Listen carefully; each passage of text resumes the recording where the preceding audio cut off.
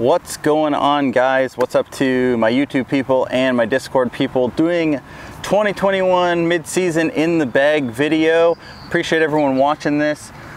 Jumping right in, this is a last generation Upper Park Rebel. I absolutely love this bag. Got it used from Bo. It's held up really well so far. I love the layout of it. I wish it had the newer side pockets for a little bit more storage and stuff, but in general, I don't have any issue with it. It's light, it's comfy, it feels better than most bags, especially throughout the course of a round. It's a lot lighter. So, we'll start up top here. Putting putters. I putt Lumen Links. I was putting the Medusas for a while. Now I'm back to putting these OTB ones, the original run of the Lumen Link. I kind of like that they're a little bit more tacky. These are a little fresher than my Medusas were. So I like that. I'm kind of a weirdo who likes fresher putters. I don't need mine beat into crap. I like the grip and tack of a fresher putter. So these are my preferred ones right now. Throwing putter, carrying Plasma Proxy. I enjoyed this quite a bit. These are like stupidly laser straight. It like just, you throw it and it just goes straight. It doesn't ever think about fading. It finishes straight. Really nice for scramble shots in particular and approach shots because I just kind of know it's going to go straight. So if I've got to hit a smaller gap without any fade, I throw this Proxy. Carry K1 Berg. I am in love with the Berg. Took me a while to get used to this disc and to warm up to it and to even be willing to throw it. They definitely feel weird, thumb track, and they're super deep, but insanely controllable. You can't overthrow them, which is really nice. I really mash on these and I can hit maybe 250 with them. And some days, like, I'll try and hit 250 and it'll just drop out of the sky. They do a really crazy thing where like they'll be flying and then they just go boom and just die. It's insane. So feel like I always have confidence in these. Good ace run, can forehand them a little bit. They hold up to torque. They are overstable, but not like super beefy. And I keep my Usul shoved inside there. Overstable approaches, carry a beat up soft tactic. This thing is not really fresh tactic over stable. It's probably not even as stable as that Berg. I throw this both forehand and backhand. I would say I throw it more backhand. I like it for little like soft flex approach shots or hitting woodsy gaps. I feel really confident just throwing this little flex and having it pan back to flat. The soft plastic just hits and sticks. So high confidence disc. If I lost this beat up one, I would have to really quickly beat in another one because I really like how this beat up one is. Bug. Overstable 500 A2. This one is newer to my bag the last few weeks. It is fresh and feels really good. I got this from my buddy Zach Olbonk there.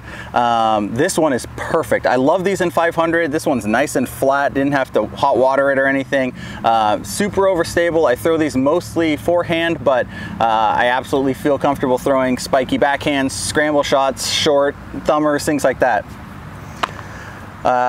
Fusion Justice Dimax with my stepson's art on it. I love this one as well. It is kind of puddle top. This is not beefy like a regular Justice or like a Lucid Justice. It's really super throwable.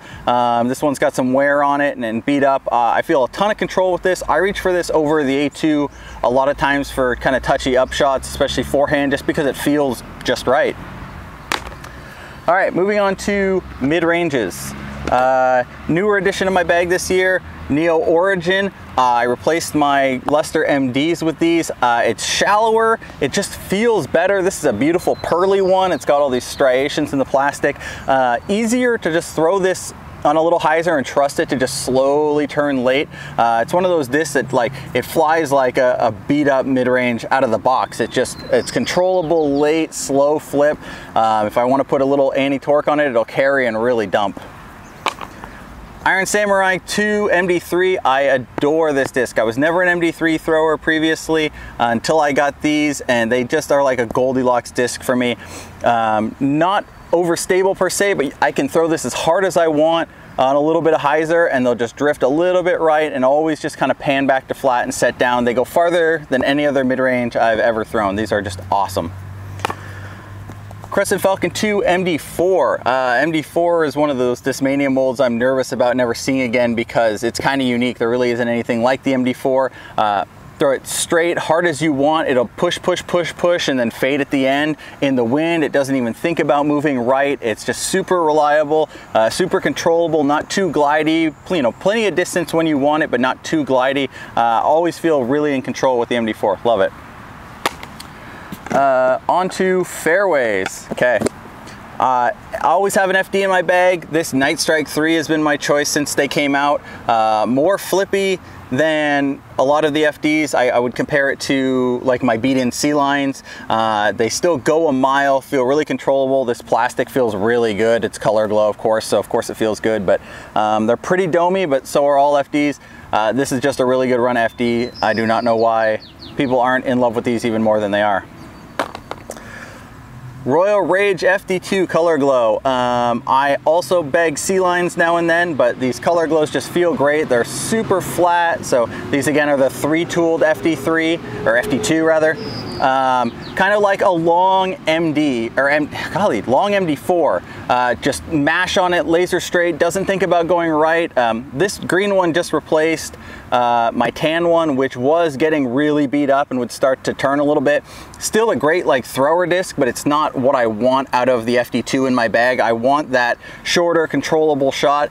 FD2 is awesome because it doesn't glide a lot too. It's like the MD4, like you can throw it and trust that it's not gonna just go too far. It feels really controllable, and I can throw it as like a long mid-range sometimes. In the wind especially, if I have that like 280, 290 shot where I don't wanna mash the mid-range, I'll throw this guy and have easy control to the spot.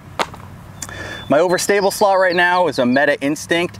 I would say that this is not really the overstable I want. I was bagging a Night Strike 2, but it got a little flippy for me. I still munch on this in the wind a little bit, but it will flip up a little bit and drift. But this goes way farther than any of my other fairways. Like I would say I throw this as long as my CD2s and stuff. They just go for freaking ever. They glide so long. Instinct's a great disc. It's just never quite been what I wanted out of my bag or in my bag out of my overstable slot, but this one's really good, feels really nice. It'll probably stick around a while. Control slot for the straighter one, C-Line CD2. I've been bagging Roaming Thunder 2s for a while, but I lost my last one in February or so. So I'm back to the original C-Line I was bagging. This one is a little more flippy and S-turny than the straighter Roaming Thunder was, but great woods disc. There are certain courses like Pier Park where I just throw these off of like 10 of the tees, and then there's other courses where I don't throw it ever. But when I want this particular disc, I like having it in the bag. Overstable, I carry a few, starting with C-Line FD3, Penned Run Flat. I adore this disc. It's kind of brick hard old Champion, but like in this mold, it just feels right. I do everything with this disc. Backhands, forehand approaches. If I want to go with like a panning anti-flex, I always reach for this. It's become quickly my forehand roller disc as I've lost kind of trust in my PD3. So it's held up amazing considering it's hit 1 billion trees. I love these. I love this run. I have a couple backups, so I should be good for a while. Bag, Doombird FD3 I got, or Doombird 3 FD3 I got from Dave, Pancakes on the Discord. This one's gorgeous, almost like a halo rim, neon in the rim. This is a little more overstable than the C-Line.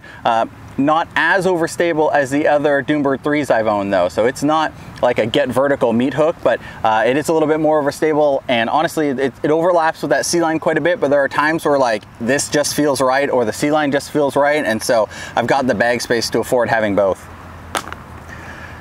Glow PD3 has been in my bag quite a while. Got my first forehand ace with one of these. I'm bagging these flatter North Star ones now instead of the European Open ones. These normally have been my forehand roller disc in particular because they have a fatter, kind of wider rim. But I've been leaning on the FD3 a lot more for that. These are like super meaty. I don't treat them like an overstable distance driver. I treat them like a utility disc. If I've got to throw like really choppy forehand flexes that I want to pan out at the end and stuff, especially if I want to go more than like 220, 230 feet with it, I'll lean on these.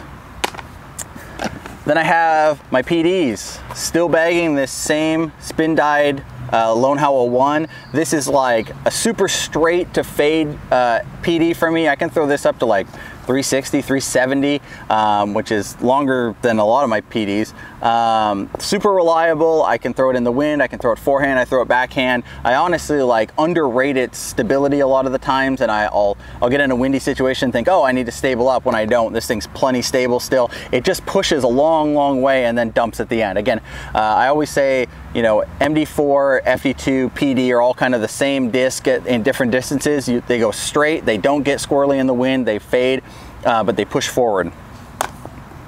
Lone Howl 2, I've had the opposite experience of a lot of people. All my Lone Howl 2s have been more overstable than my Lone Howl 1s, and this one's no different. This is a super high parting line height one. Sporty Spins dyed this for me. I love this. I lean on this especially forehand over the other PD, and if I want a shot that I need to push a little longer than my FD3s will, I go to this one.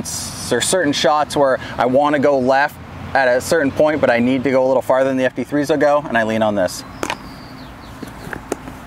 Distance drivers I've beefed up quite a bit over the last year. That's not necessarily due to me throwing farther, although I am. It's just due to a lot of the courses I've been playing have necessitated it, and I've simplified my shorter discs quite a bit, so I don't need to carry quite as many. So understable one, 400 D1. I got a couple of these from this tournament. They're just not like D1s. They're dummy understable, but in a super controllable way, and they you know, 400 beats in pretty well, but this has held the same kind of flight pattern for a while. I really trust this disc. If I throw backhand rollers, I often go to this disc, but it's one of those, like, if I lost it, I'd be really nervous, because it's my kind of flat to turnover disc. If I throw a little bit of a force over with it, and it'll really cut to the right. There's a couple holes like number 2 canyons at Horning where I've got to get out and then way to the right, and so I can throw this out and it'll glide to the right for a long way. Really important disc to my bag. Enigmas, I've been bagging Vapor Enigmas for a while, but while I was filming shots for this in the bag video last weekend, I lost my Vapor Enigma. I put this Lux one in for the last tournament, and I frankly love it, so I will probably stick with it, even though I think I'm going to get that Vapor back. Enigmas are like a long CD2. They go pretty much dead straight. They're not very flippy, at least not for me, and then they finish really soft. In the wind they get a little flippy. For me, a lot of times I'll also throw like a gentle anti-force, and they just hold that line for quite a ways. So this Lux feels great, really gummy. Again, it's got that striations in the plastic. This is an awesome disc. I'm in love with it. I've been throwing Fusion Raider again with my kids' Dymax on it of my dog. This is an absolute bomber disc for me. It's not super overstable. I would say it's like almost -2 and maybe 2 fade at the end. I'll throw it on a little hyzer and it'll drift right and pan back. It's probably the longest disc in my bag if I really mash on any of these discs. I like it a lot. It's already starting to get a little beat in. I'm kind of nervous that this thing's gonna get flippy pretty quick, but you know, I'm gonna try and learn to lean into that and throw it, because I like it quite a bit. Feels really good. Just got this one this weekend. I'm actually gonna film a couple throws while I'm here at the field. This is a Color Glow Destroyer. It is very flat. It's got a blizzard rim, so it's got a lot of texture to it. Just like, it's kind of like a Goldilocks disc for me. This is a 166. It feels really good.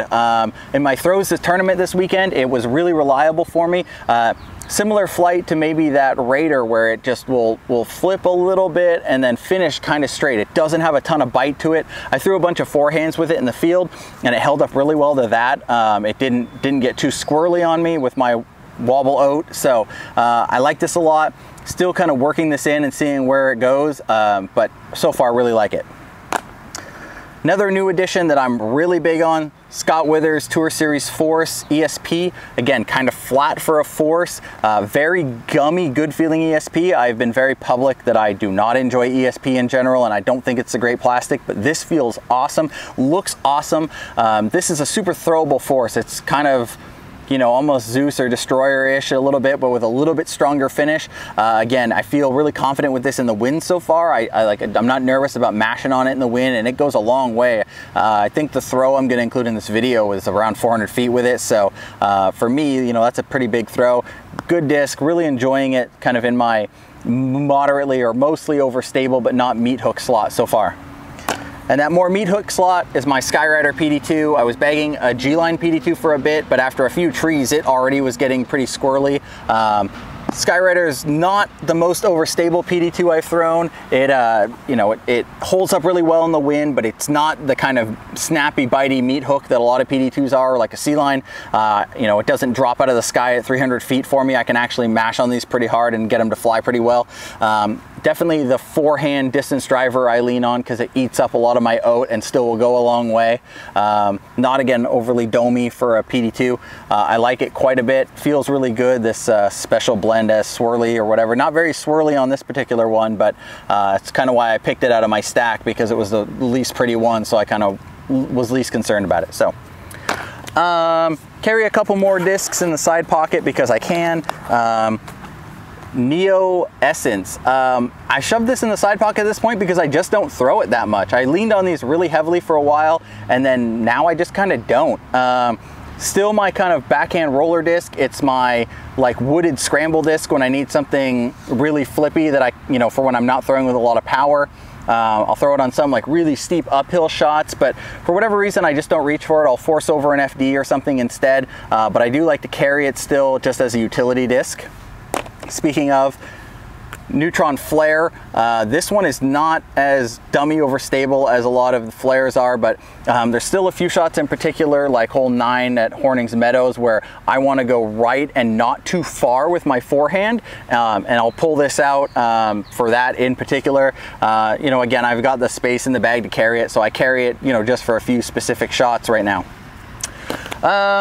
The rest of my bag here, okay, in this side pocket where I keep those discs, keep my Bushnell so I know when to throw my ESP Nuke. I've got a kind of a no-name brand quick stick that's only like 8 feet long or something, but it's enough to get shit out of trees. I carry a few extra towels. In the winter, I carry a whole bunch of extra towels, a couple extra minis in here. That's about it for that side pocket. Up on top, I carry my minis. Left side pocket, got my pins over here. This is kind of my catch-all pocket. I keep, you know, wet ones, extra pens, pencils, Sharpies. I have a little first aid kit here with, you know, ibuprofen and pills and band-aids and stuff. I keep, you know, more wet ones, keep my face buff in here. This is where I stick my keys and my wallet and stuff when I'm playing. Always have snacks. I usually have a Cliff Bar. I've got these like energy quick packets with glucose. Things like a sanding block for sanding down my putters, things like that I keep over there. I think that's the pockets. So always carry a water bottle. I like my Yeti. I've switched to these full time. These hot summer months I've been going with like a water bottle and a Gatorade or whatever in the other pocket, but you know, luckily the Rebel's not too heavy. And then on the outside I always keep 2 flight towels. I have a mini and then the full-size one, and then of course my Moondust Floop sack with my custom Showmania logo. So I think that is it. Appreciate everyone watching. Appreciate everyone who's entering the contest on the Discord and all my YouTube watchers. So thanks guys. Deuces.